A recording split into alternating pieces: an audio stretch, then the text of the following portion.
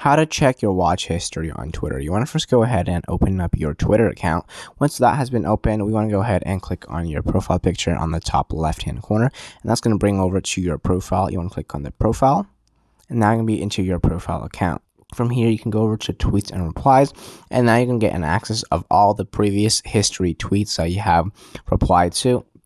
And if you go over to liked, you can also see the previous history of all the tweets that you have liked. So these are one way of seeing your history. However, if you want to see more than that, then what you want to do is go ahead and go to this page again. Now you want to scroll down and click on settings and support.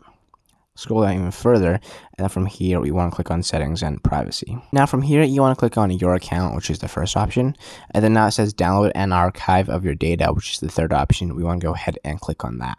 So essentially what you want to do is go ahead and verify your password, log into your account, and then request a data download from Twitter for you to see all of your data and your watch history and everything you've done on your Twitter account. And then once Twitter gives you an archive of all your data, then you're going to be able to see your previous watch histories and every single video that you have watched in your Twitter account.